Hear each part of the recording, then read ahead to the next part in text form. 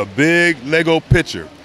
I don't know exactly what the image is, but I think it's Darth Vader or something. Okay. It looks like Darth Vader's coming together. Yeah, Darth Vader is coming together. So okay. So it's like a giant mosaic here in different sections. So kind of how does this work with the public building? Well, the public, they take a board and they take an image from a block that's lettered and numbered, and then they make the image just like the block, the paperwork says right here.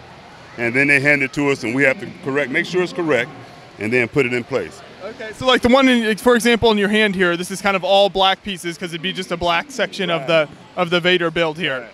And this is these are easy, but the ones with the different colors and images is the tough ones.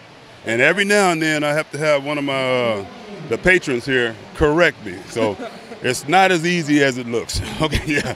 So how long have you been working on this section? It looks like it's about a third of the way done? About 2 hours. Okay. About 2 hours, okay. Yeah. So maybe a few more hours and the whole thing will be finished then? I'd say by close to the end of the first session, it should be done.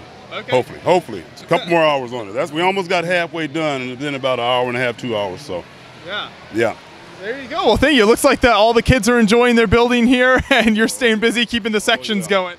Well, you know what? It's some good people, and the kids are really enjoying this, and it's just a great event for us. Yeah. And this right here is what they love to do.